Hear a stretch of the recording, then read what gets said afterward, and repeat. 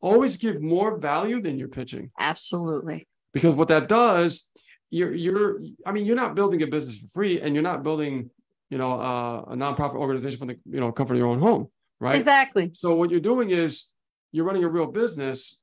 And when it comes to marketing, people get confused with marketing and stuff like that. Like, oh, when should I sell, or when should I? But the reality is, the more value you give, the better. But you can't always give value. No, You're not gonna make any money. You won't. You gotta be able to give a call to action in a way, but the call to action has to be guided toward the individual that is looking for that problem to be solved. Absolutely. Right. So I said diamond coaching earlier. What is diamond coaching? Well, we coach people. We do one-on-ones. We get, we look at their business. We do a lot, right? We really pour ourselves out there. Mm-hmm. Yeah. And we have great success stories from people who have actually gotten great results and have gone on their own and made six figures and so on and so forth from that, coaching program, right? Because it's intense. But understand that that's serving a purpose.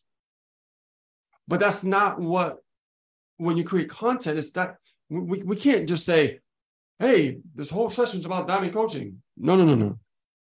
We have to figure out what the problem is first. Yes.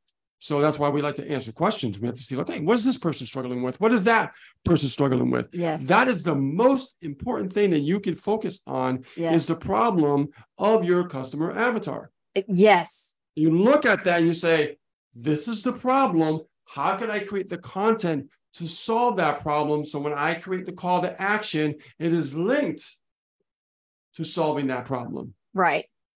And okay? I like that you talked about the value pitch. Yeah. So basically if I had a whiteboard and drew it out, okay, it would be VVVP, which is value, 3 pieces of content, videos, written posts, whatever. But that's the formula.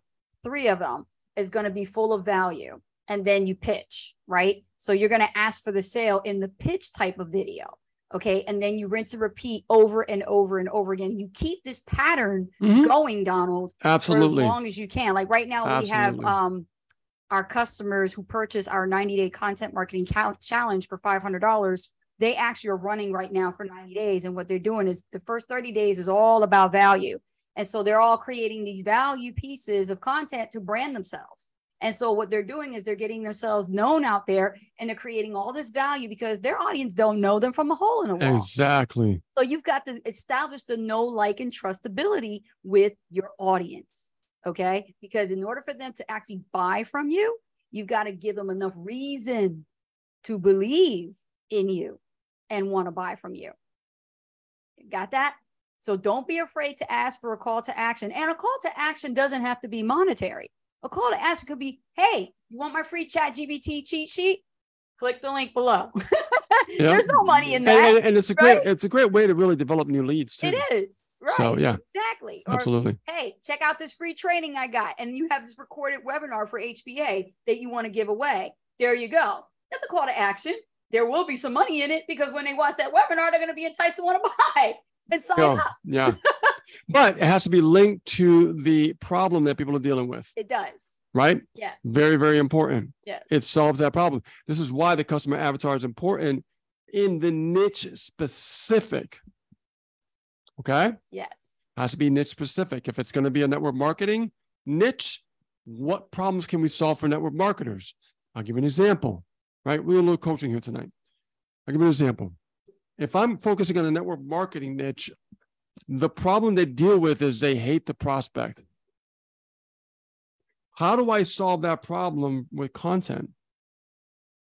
Feel their pain, understand their pain, and say, you know what? I can only imagine how you feel when you're going out there and you're trying to ask these people to listen to you, and they're not listening to you at all. And you're getting turned down left and right. I've been there. Oh, I can only imagine what you're going through. But what if I can show you a way where you can still profit from people who say no? By giving them exactly what they want. You see how I turned it around? You see? That's solving a problem. That's pulling them away from what? Pain into pleasure. Absolutely. Their brain flips. Okay. There's more psychological marketing type stuff that I'm sharing with you, right? Even weight loss, even, bodybuilding, whatever it is, you have to solve the problem. You do. And link the solution to that problem. Yes.